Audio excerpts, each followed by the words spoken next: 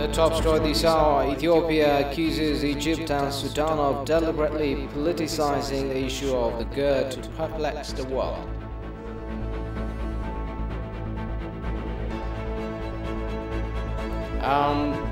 Being their coffee company, South Africa sources from small-scale farmers, eliminating a middleman.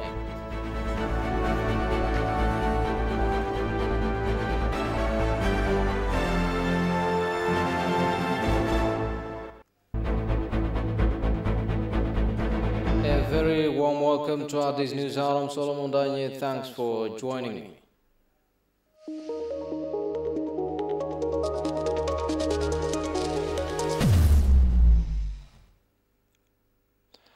Foreign Affairs spokesperson and Public Diplomacy Director General Ambassador Dina said attempts by Egypt and the Sudan to portray the GERD to the international community as a threat is disregarding and politicizing the matter. Ambassador Dina also underlined that Ethiopia is still in good faith to solve the dispute peacefully through diplomacy. Kasan Jani reports. The spokesperson and Public Diplomacy Director General of the Ministry of Foreign Affairs of Ethiopia, Ambassador Dina Mufti, has given the ministry's bi-weekly press briefing. In his presentation, the ambassador focused on political diplomacy with a focus on situations regarding the current Ethiopian Renaissance Sudan negotiations, the Ethio-Sudan border dispute, economic diplomacy, capacity building and citizen-centered diplomatic activities. Ambassador Dina recalled that last week's talks between the three countries' negotiators heading to the Democratic Republic of Congo ended in disagreement, stating Ethiopia had gone to Kinshasa for the talks to ensure that Africa's problems by Africans through diplomacy. The trilateral negotiations that has taken place in Kinshasa under the auspices of the African Union, particularly the chairmanship of the DRC,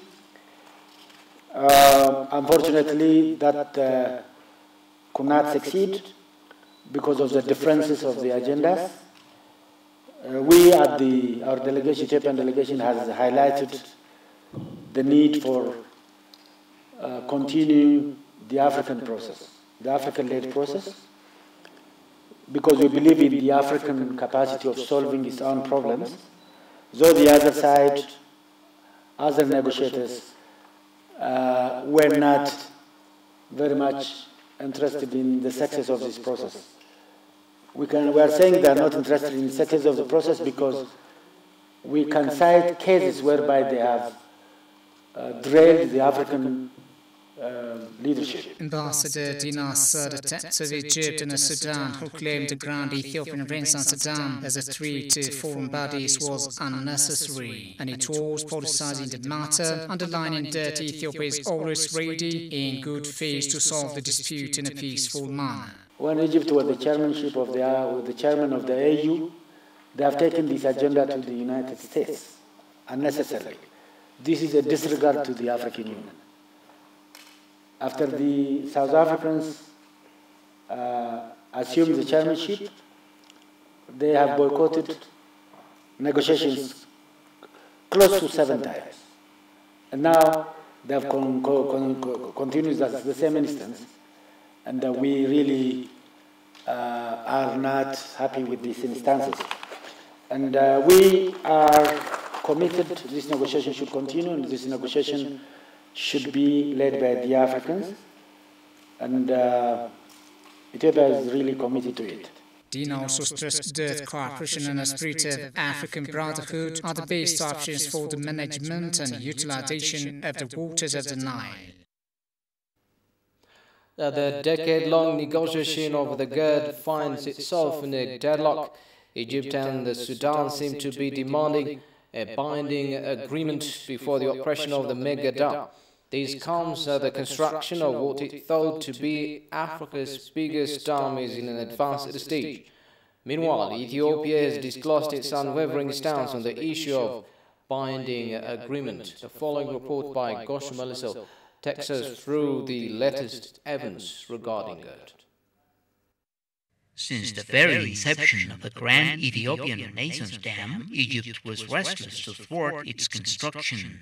despite Egypt's concerns about its share of Nile waters. Ethiopia has made it clear that it will stick to the principle of no significant harm as well as a win-win solution. Ever insistent on thwarting the construction of the dam by any means, Egypt said on Tuesday that it has sent letters to the UN Security Council, UN Security Council Chief, and the President of the UN General Assembly, explaining all the latest developments and stages of negotiations. Ethiopia has stressed the necessity of an African-led solution to reach a win-win outcome. It has emphasized that the most practical and workable way for a successful negotiation is first to agree on the first filling and related operations, and then to proceed to a comprehensive agreement on the utilization of the waters of the Nile. This, Ethiopia says, is in line with the communique issued by the African Union Bureau of the Assembly in July 2020. Egypt has been saying the Grand Ethiopian Renaissance Dam will collapse due to the unfavorable geology, but the dam is still erected and progressing well. Recently, Egypt's self-made water professor is propagating the usual false propaganda here that a 50% of chance that the Grand Ethiopian Renaissance Dam will collapse, but the case is far from the truth that Egypt has used the false propaganda as a weapon. The international water experts assured that the GERD has no such threats. Last week, Egypt's President Sisi was bragging that no one can take a single drop of water. Addis Ababa rejected the Sudanese proposal, backed by Egypt, to form an international quartet mediation made up of the African Union, the United Nations, the European Union, and the US. Ethiopia plans to move forward with the second filling of the dam, set to take place in July, despite objections of Egypt and Sudan over the execution of such a move in the absence of a legally binding deal. The second filling aims at collecting around 18.4 billion cubic meters of the Blue Nile water, up from 4.9 billion cubic meters secured during the first filling last year. Egypt's President Abdel Fattah el-Sisi called on Ethiopia last week not to compromise Cairo's share of Nile water, saying all options are possible.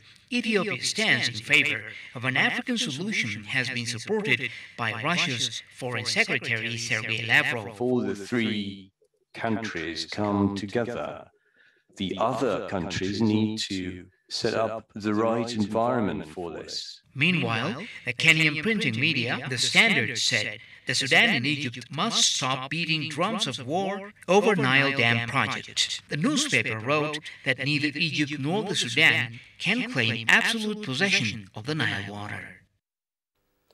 The Federal Supreme Court established 26 election tribunals to receive complaints and appeals regarding the upcoming 6th general election Ethiopia is about to hold. In an exclusive interview with the TV, President of the Federal Supreme Court, Maza Shenafi, said establishing election tribunals is found imperative to ensure election integrity. With more on this story. None of the previous 5 elections in Ethiopia were free from disputes and controversies. Courts fell short to properly handle election disputes. They were overwhelmed by complaints and appeals following the conduct of the elections. Absence of separate election tribunals was one of the major contributing factors for the appeals not to be addressed properly. Learning from past mistakes, the Federal Supreme Court established 26 election tribunals to receive complaints and appeals regarding the 6th general elections the country is set to hold in a few weeks' time. በፌደራል መጀመሪያ ደረጃ ፍርድ ቤት አንዳንድ ዳኞች አሉበት 11 ችሎቶች We have established 11 election tribunals that consist of 1 judge each under the Federal First Instance Court, 10 tribunals that consist 3 judges each under the Federal High Court, and close to 5 tribunals under the Federal Supreme Court. Judges who are assigned to see cases in these tribunals have received special training pertaining to election-related disputes. We really care about the decisions that are going to be made. Our judges need to prepare themselves to pass accurate verdicts based on knowledge and international practices. According to the President, these tribunals have already started to see complaints so far. መጀመሪያ ደረጃ ፍርድ ቤት አንድ ኬዝ ነው የመጣው እስካሁን ምርጫ ጋር የተያያዘ We have so far received one complaint regarding election in our first instance court and close to 10 cases in the Federal High Court. Most of the complaints are about election registration. The National Electoral Board of Ethiopia denied them registration based on its own rules and regulations. The court already gave verdict on 8 of them, and Supreme Court is looking into a few appeals following the decision of the High Court. So we are not challenged so far. Mars underscored the need to build trust about the court she is leading and urged all actors of the election to discharge their responsibilities so as to minimize disputes. Competing political parties started the much-anticipated media debate yesterday. 5 parties debated on the issue of rule of law and democratization on the first day.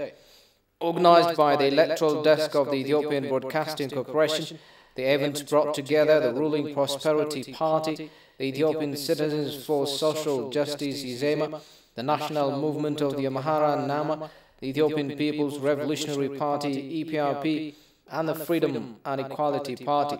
The first such event to be organized this year ahead of the polls in June, the debate will continue on selected topics like foreign policy, security, macroeconomy, and the land issues.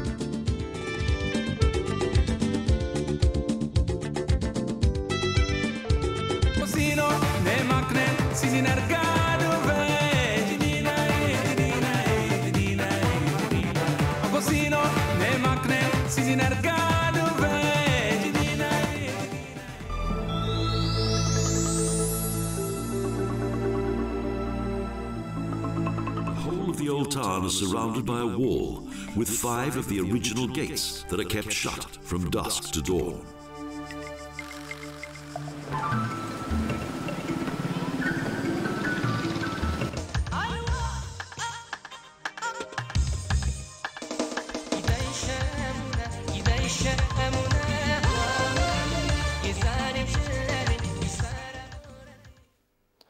Welcome back, you're watching Addis News Hour. World Health Organization Regional Director for Africa, Dr. Matshidiso Moeti, commended Ethiopia's commitment to promote universal health coverage (UHC).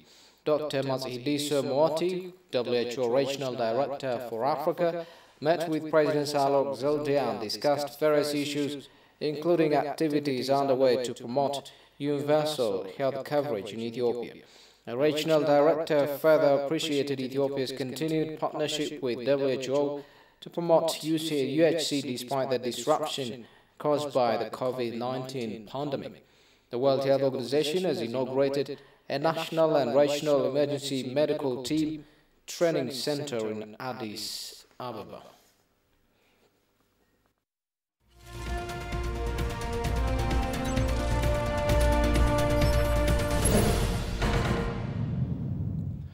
And in business, Ethiopian Consulate General in Chongqing, China took part in the Chongqing Urban Tourism Festival and Intercity Tourism Trade Fair.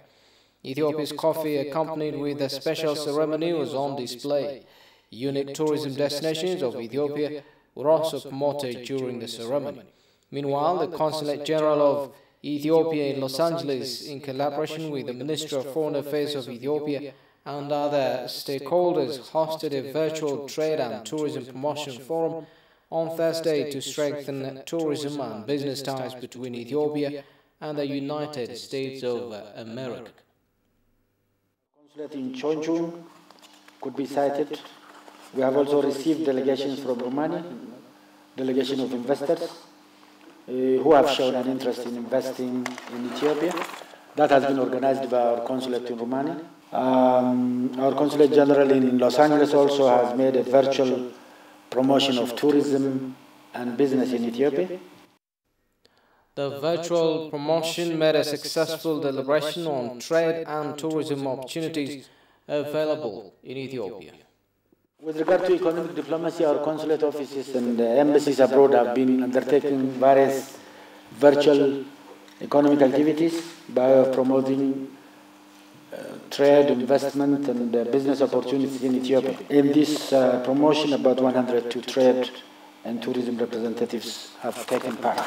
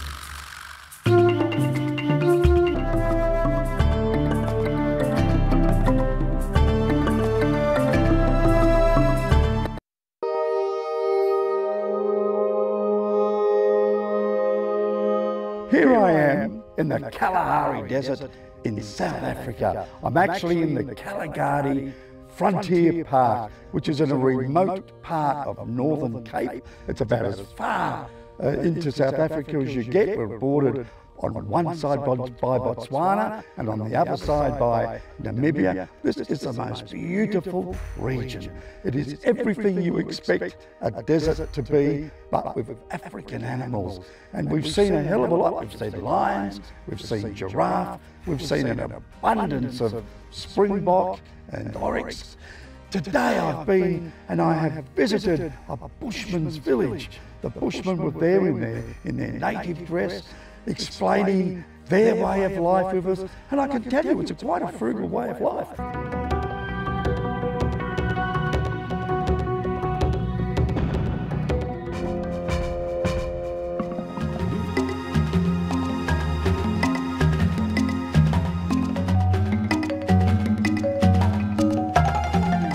Their lifestyle may be simple, but it seems to be that they're very, very happy people. Then now we are back in our place where we was Bushman.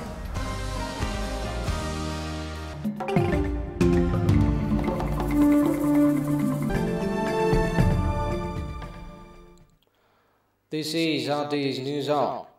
Ismail Ahmed is a migrant from Somaliland who is on a mission to give back to a country literally shunned by global powers. Somaliland has a growing number of tech hubs. Ismail Ahmed founded the now famed money transfer company World Remit, and this Horn of Africa nation was its first market.